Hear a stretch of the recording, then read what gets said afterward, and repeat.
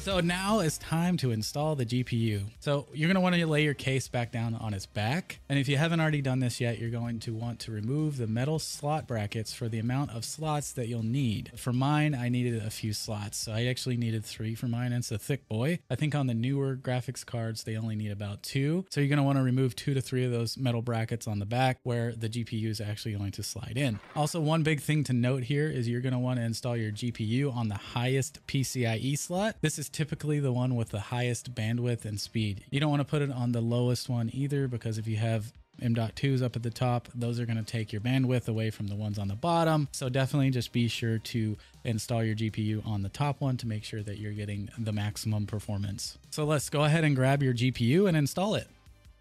So when you're installing your GPU, this will have a similar crack sound like the RAM, but it's not going to be as loud. But don't be afraid to give it a little push, but just be gentle. So once your GPU is installed there, once you've heard that nice little crack and you think you're in a great spot, you're going to want to screw the GPU in using the screws. Again, here, make sure not to over tighten, but just make sure it's sturdy and locked in. Now let's visually inspect that everything's good. Make sure that it doesn't wobble. If it wobbles, you've probably already broken something, but you should be in a good place now. But just make sure to visually inspect it before we move to the next step.